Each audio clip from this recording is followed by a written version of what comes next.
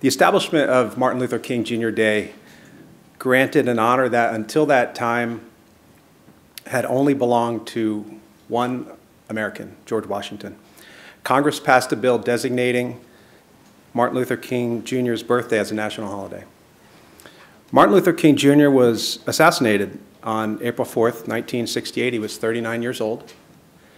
4 days later, the first bill to establish a day honoring him was proposed in Congress. It took 15 years and dozens of proposed congressional bills before it finally passed. In his closing remarks on the House floor before final passage of this bill, the House Speaker, Tip O'Neill, said, "Martin Luther King changed America, all of America. He changed it not by a force of arms, but by a moral force. He asked us to become the country that we always claimed to be, a country of equal justice, of equal opportunity, a country where all men are created equal." As he closed his speech, Congress erupted in a standing ovation. The federal bill establishing Martin Luther King Jr. Day was signed into law on November 2nd, 1983 by President Reagan, who referred to Dr. King as America's, quote, preeminent nonviolent commander. In recounting Dr. King's life and works during his signing speech, President Reagan noted, quote, "Dr. King had awakened something strong and true, a sense that true justice must be colorblind, and that among white and black Americans, as he put it, their destiny is tied with our destiny, and their freedom is inextricably bound to our freedom. We cannot walk alone." When many of us think of Dr. King, we think of his "I Have a Dream" speech in front of thousands, hundreds of thousands at the National Mall in Washington, D.C. Dr. King's dream was deeply rooted in the American dream that was founded on a set of values of freedom, equality, opportunity, and fair play.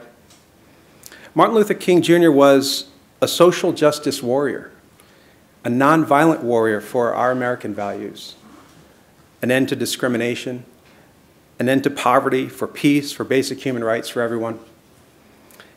These days, it's easy to be callous, to be indifferent, to ignore the suffering of so many of our fellow Americans, to turn a blind eye towards the inequality that exists in our society.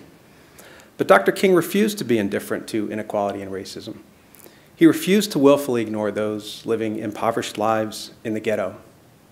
Dr. King called on all of us to not be a bystander to injustice.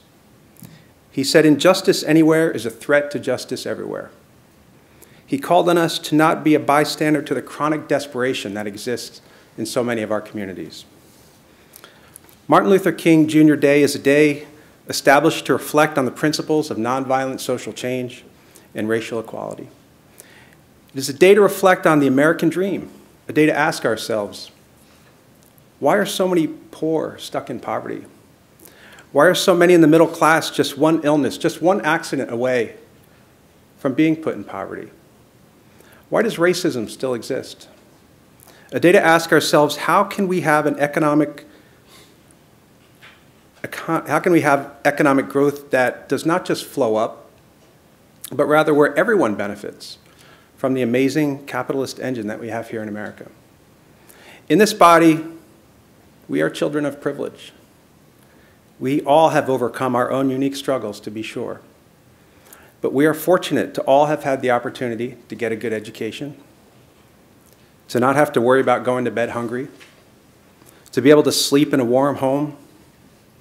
And with that privilege comes responsibility, a responsibility to govern in a way that helps make the American dream a reality for everyone. How will we use this privilege, this opportunity, this power that we have been given to lift up those who don't have this privilege, this opportunity and this power that we have? How can we use our power to help move our society from a thing-oriented society to a people-oriented society? How do we move our society to understand that not everything has a price?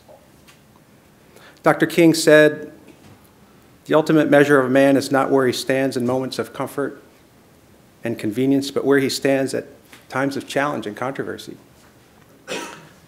We know where Dr. King measured. He stood strong. And for this,